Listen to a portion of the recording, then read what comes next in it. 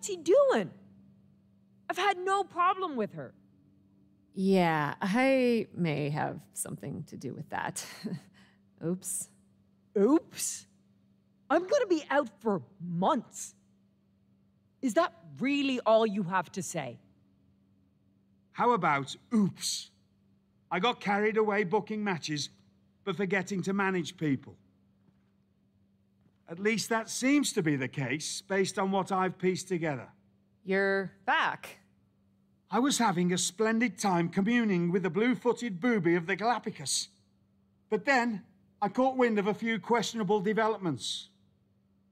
We should talk. I swear, I had it all under control. I watched Shotzi crash a tank into the War Games cage. Fair point. And perhaps, even more egregiously, you announce War Games without me. That's my thing. I announce War Games. I'm sorry? Respectfully, you're fired from being Raw GM. I accept. It wasn't a question. All that being said, with our newly minted #1 contender injured, we still need a challenger for Bianca. You know, what you've consistently failed to nail down. I hate rewarding you for this mess. But I'm a much better GM than you are, so I'm going to make the right choice for the show. And unfortunately, there's someone who helped lead her team to victory who's rightfully next in line for the opportunity. You'll be getting the championship match against Bianca Belair on the next Raw. Here we go with this so-called major announcement. I'm afraid this is a good news, bad news kind of night. And I've always been a bad news first kind of girl. So here goes. With our fearless leader, William Regal returned, looking quite tan, might I add, the time has come for me to step down as your Raw General Manager. I actually thought she did a great job, guys. Are you kidding me, Byron? At least it was exciting. All right, so there may have been some mixed opinions on my stint as GM, but I'm sure that's only because we all know where I really belong, which is fighting in a WWE ring. Not sure that's the only reason. Which is why I'm pleased to announce, given Becky's unfortunate medical status, at the hands of someone who William Regal has assured me will be dealt with, the Real Suits have decided to name a new #1 contender for the Women's World Championship. Me! Huge news for the Women's World title. And that championship match is happening right now! After all the confusion around Survivor Series, we're finally getting to see Bianca defend her championship. So, Bianca Belair, let's... This woman just will not stop coming after the captain. If her grievance was big enough to get her to take down the War Games cage in a tank, did you really expect her to let it go? Hey there, friend. Give it a rest, Shotzi. Haven't you done enough at this point? I think what you meant to say is, thank you for making me #1 contender, Shotzi. Sorry you hurt your leg in that unfortunate tank incident. Wait. How did you get hurt when you were driving the tank? Is this really all because I didn't give you proper credit for your terribly original idea of, let's have a War Games match at Survivor Series? And didn't even put me in the match. But no, this isn't an isolated incident. This, apparently, is just what you do. Playing in other people's sandboxes, stealing other people's ideas, and jumping every line. You may have William Regal fooled, but not me, and not the locker room. Oh, I'm sure, Shotzi. Cutting lines might work in TBD, but in WWE, there are consequences. Bayley? That's Bayley's music, but where is she? Is Shotzi just playing mind games here? Bayley from behind.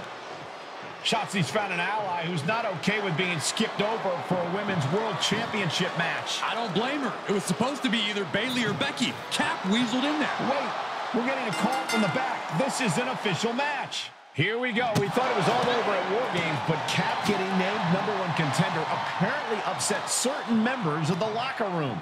Yeah, at least the ones who felt they were more deserving coming out of that War Games match. Either way, Bianca Belair just got a night off, while two of her possible future opponents are going to tear each other apart. The Women's World Champion is the real winner here. It takes a certain level of athleticism to pull that off. Wow, running leg drop bulldog. Great ups.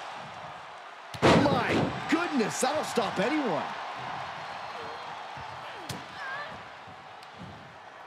Uh-oh. Oh, no. From behind. Oh, boy. Reverse choke slam. Right in the face. The usually prepared Bayley didn't look like she was expecting that move. Oh! A quick reversal by Bayley.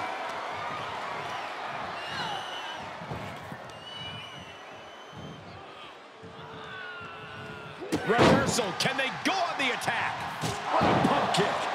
And Bayley's having trouble managing his onslaught. Bayley looks to be well measured right now.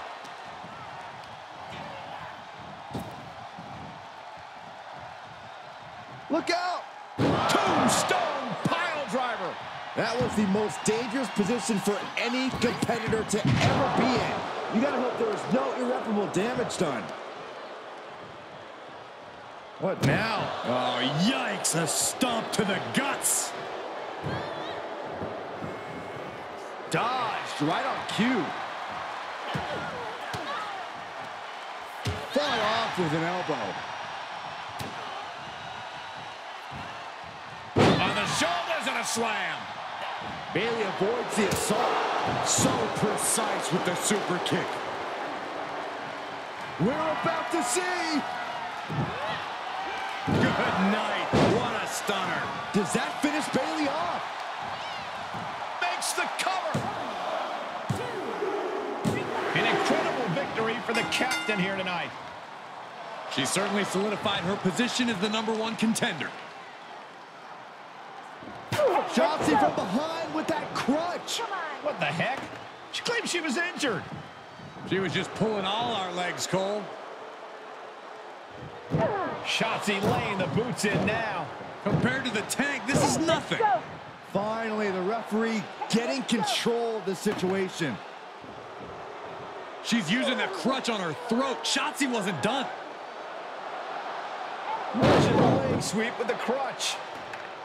At least Shotzi's made her point now, and we can finally get on to the business of the Women's World Championship next week. I'm not so sure, Byron. Neither am I. Based on what Shotzi said earlier, I doubt that this satisfied her desire for revenge. She's on a mission.